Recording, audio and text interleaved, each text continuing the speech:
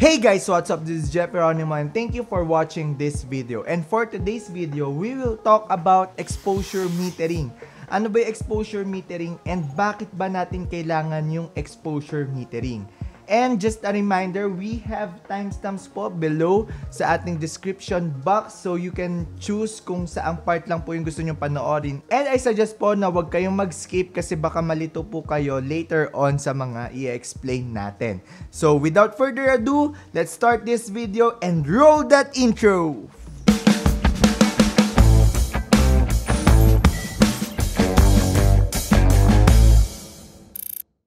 So welcome back to this channel, and once again I am Jeff Geronimo, and this video is just a part of my camera basic series. So kung gusto nyo mapanood kung paano nyo gamitin yung ISO shutter speed, in-upload na po natin yan from our past video. Just click the icon here if you want to watch it later. So sinabi natin nga last video na ayaw natin yung picture natin na mag-underexpose and mag-overexpose. Paano ba natin malalaman if over or underexpose yung kinukuhanan natin? So for today, yun yung i-discuss ko sa inyo, which is yung exposure metering. Makikita nyo yung exposure meter nyo dito sa may baba ng camera nyo, and makikita nyo siya yung may 3, 2, 1, 0, das 1, 2, 3 plus. So makikita nyo yan if nasa right side or nasa left side, if over or underexposed. If nasa side siya nung minus, underexposed siya. Pag nasa side siya nung plus sign, overexposed siya. So that's how exposure meter works. Pero alamin muna natin, ano ba yung exposure metering? Actually, yung exposure metering, yun yung pag-measure ng camera natin sa exposure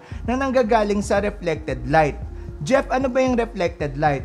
Yung reflected light ay yung ilaw na nanggagaling sa subject natin na nag-bounce from incident light. Eh ano ba yung incident light? Yung incident light, yun yung direct source ng ilaw na tumatama sa subject nyo.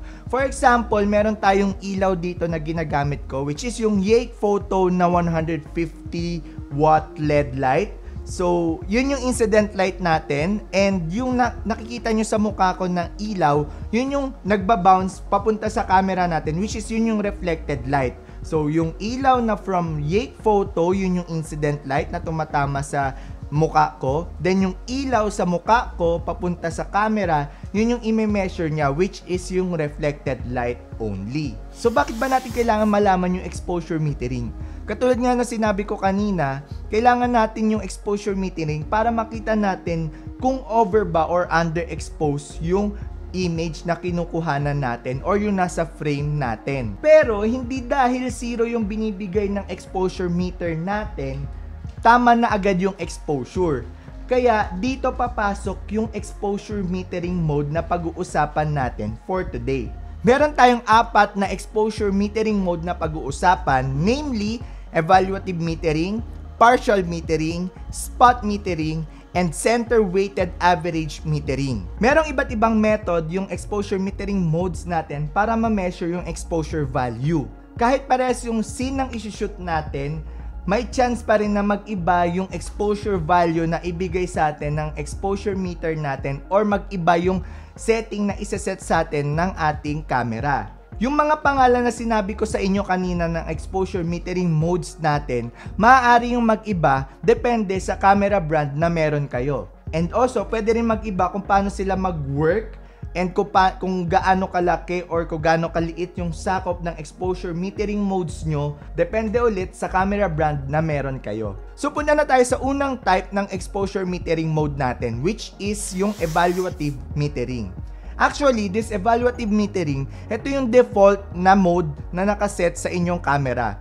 Kapag kabili ng camera nyo, ito na agad yung nakaset sa camera nyo. And kapag hindi nyo pag inaayos yung exposure metering mode nyo, as you can see sa icon ng evaluative metering, nahati yung frame natin into different zone. Merong zone 1, zone 2, zone 3, zone 4, up to zone 5. Pero may chance na magbago yung zone na to, depende ulit sa camera na hawak nyo. So for now, i-example lang natin yung 5 zone. Itong 5 zone na nasa frame, ika-calculate ng camera natin per zone separately yung exposure niya. Then tsaka niya to i-average para ibigay sa atin kung ano yung nakita niyang exposure value. Pero ang kagandahan naman sa evaluative metering, kapag naman nakita Kapag nakita ng camera nyo na meron kayong subject sa gitna, mas binibigyan niya to ng pansin para mas maganda yung exposure nung subject nyo. Pero may time na hindi siya 100% nag-work. So, kailan ba maganda gamitin tong evaluative metering? Magandang gamitin ang evaluative metering kapag pantay yung ilaw ng scene or ng nasa frame nyo. Walang masyadong maliwanag at walang masyadong madilim. In this way, hindi mahihirapan yung camera natin sa paghanap ng exposure value, which is mas mabibigyan niya tayo ng mas accurate na exposure value na makikita natin sa exposure meter natin. So punta naman tayo sa second mode na makikita natin sa exposure metering mode setting natin, which is yung partial metering. Ano ba yung partial metering? Ang partial metering ay nagbibigay ng exposure value natin doon sa part ng area ng frame natin sa gitna, which is nakikita nyo sa frame ko ngayon. Binibigyan niya lang ng focus tong area na to kung tama ba yung exposure value. Wala siya pakialam sa kung anong nangyayari sa ibang lugar sa frame nyo. And kahit super dilim or super liwanag na nasa likod ng subject nyo, basta tama yung exposure value ng nasa gitna, tamang exposure value pa rin yung ibibigay niya sa exposure meter nyo. Magandang gamitin ng partial metering mode lalo na sa mga portrait photography. Why? Kasi mas nakafocus siya doon sa gitna, which is kapag portrait, yun yung part ng frame na gusto mo makuha kung tama ba yung exposure value na to. And wala siya pakialam sa background mo, kahit lumiwanag yan or dumilim, basta tama yung exposure ng nasa area niya, which is yung skin tone kapag portrait photography, tamang exposure pa rin yung ibibigay niya sa'yo. Which is maganda. Kasi alam natin na tama yung exposure sa skin tone ng kinukuhanan natin. Next is center weighted average metering. Actually, parang partial metering mode lang din to. Pero instead of yung circle lang na nasa gitna, consider niya pa rin yung ilaw na nakasurround dun sa area na yon. Then i-average niya yon para mapakita sa atin kung ano yung exposure value ng nasa frame natin. Maganda to kasi at least alam natin na tama yung nasa skin tone natin, pero nako-consider pa rin kung overexposed or underexposed yung nasa background ng kinukuhanan natin. Maganda tong center weighted average metering na to kasi well-balanced na exposure meter yung ipapakita niya sa inyo na may emphasis sa gitna. Just a reminder ulit na nagbabago yung size ng circle ng nasa frame natin depende sa camera brand na hawak nyo. So kailan ba maganda gamitin tong center weighted average exposure metering na to? Same with partial metering, maganda rin tong gamitin for portrait photography and I think macro photography. Since nafo-focus niya yung nasa gitnang frame nyo and kino-consider niya rin yung nasa background nyo.